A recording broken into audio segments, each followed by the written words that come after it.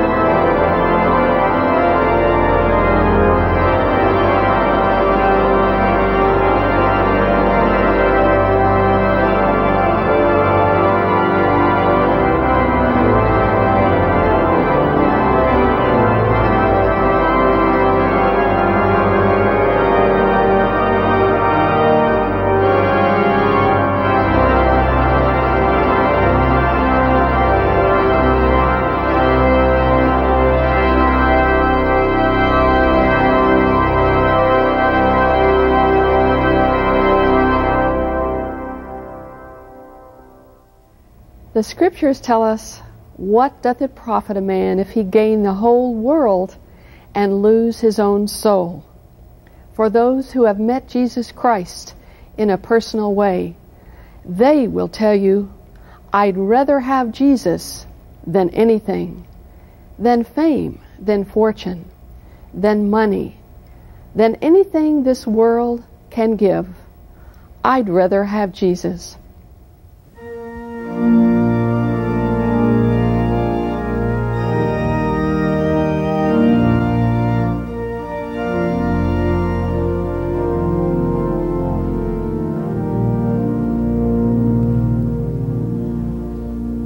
I'd rather have Jesus than silver or gold. I'd rather be His than have riches untold. I'd rather have Jesus than houses or land. I'd rather be led by His nail-pierced hand than to be the king of a and beheld in sin's dreadful way. I'd rather have Jesus than anything. This world affords today.